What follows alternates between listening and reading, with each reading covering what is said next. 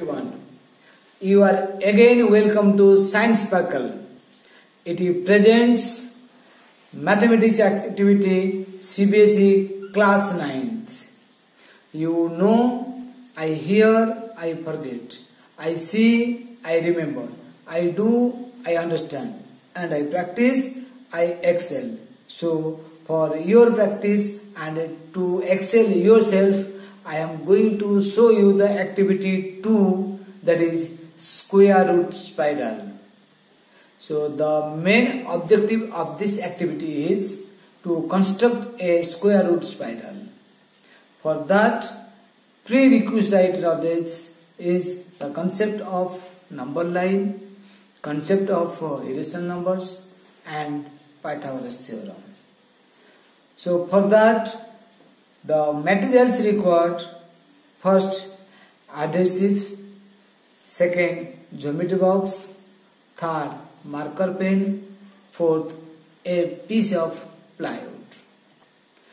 Now, for this activity, we have to know about the theory.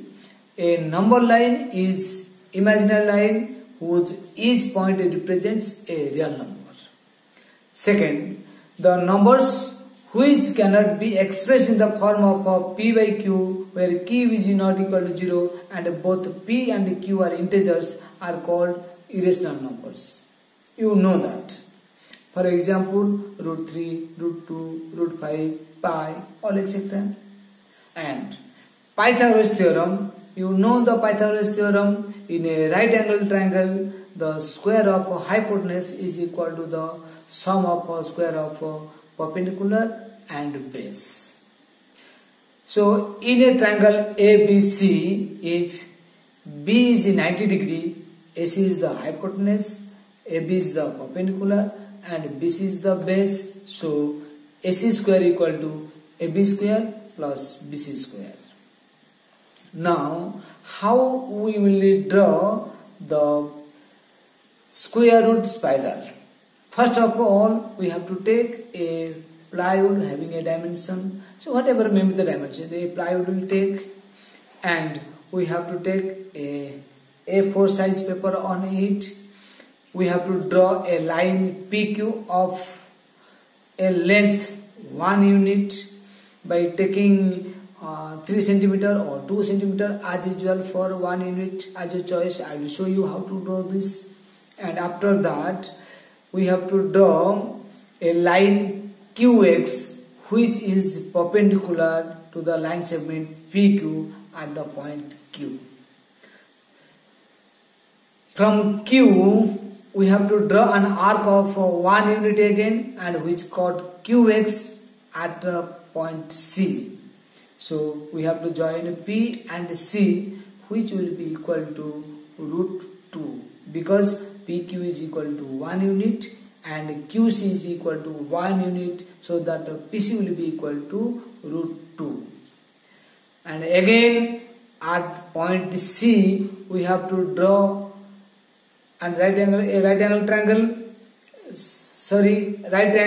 so that the perpendicular will be drawn at point C, and from CD again we will cut an arc of 1 unit, and you will join PD, which will be equal to root 3. And taking PD as the base, we will draw the perpendicular at point D, and from that perpendicular we will cut 1 unit, so at point E, so that DE will be equal to 1 unit, and we will join PE, so that PE will be equal to root 4, which is equal to 2.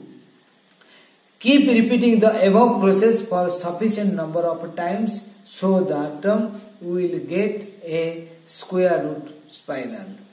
So now just to see, dear students, just you see, this is a line PQ. This is P and here it is Q. Now just you take 1 unit. I will take here 3 centimeter. This is 3 centimeter as 1 unit. Let this one is 1 unit. Here you just take here PQ, which is 1 unit, and at point Q I will draw the perpendicular.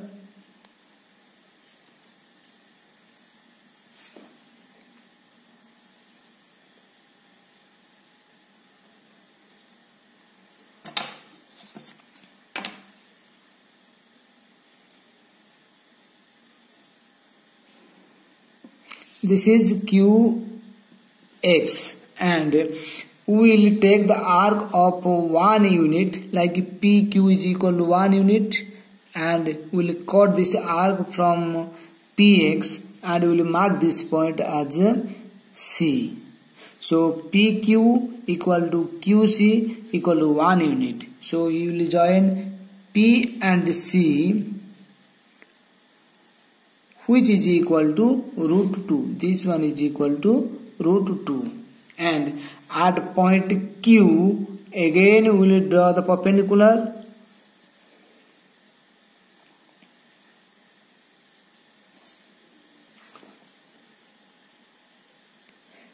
So 60 degree, 120 degree, then bisect this. This is 90 degree. We will draw this perpendicular at point C. This is CY, and from CY again we will cut 1 unit. There is the arc of 1 unit. So this is the point which is marked as DCD equal to 1 unit, PC equal to root 2, so that PD will be equal to root 3. This one is PD equal to root 3. Again at point D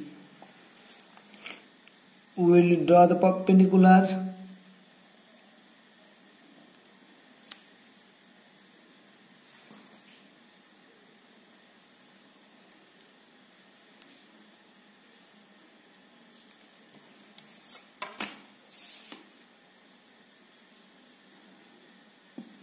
And this is this QX, this is the CY, let this is the Z, DZ, and from here we will cut the 1 unit again.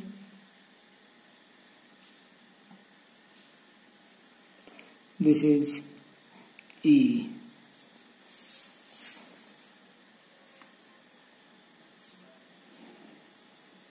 And again at point E we will draw the perpendicular.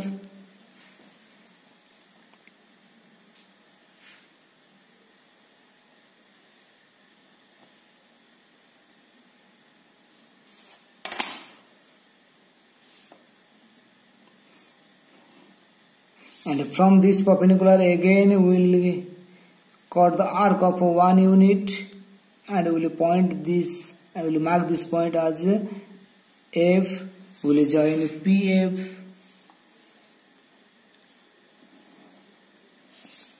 Again at point F, here this is 1, this is root 2, this is root 3, and this one is root 4, this one is root 5. And again at point F we will draw the perpendicular.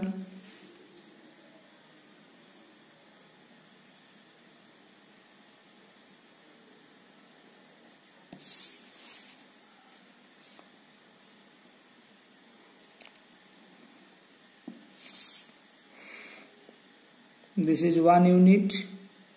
Again the same arc of 1 unit will cut from this perpendicular. This is FG, and we will join P and G, which is equal to root 6. Again at point G we will draw perpendicular.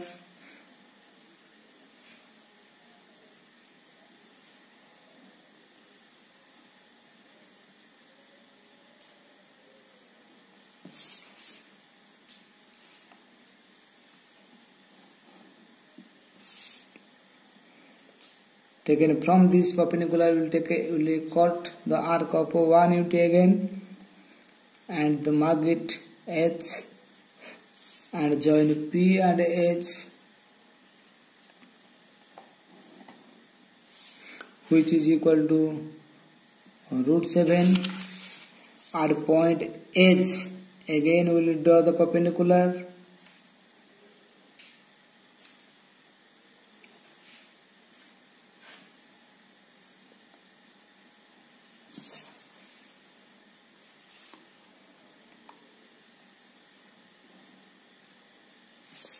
We will take again 1 unit from here and it is represented, it is marked as I, and join I to P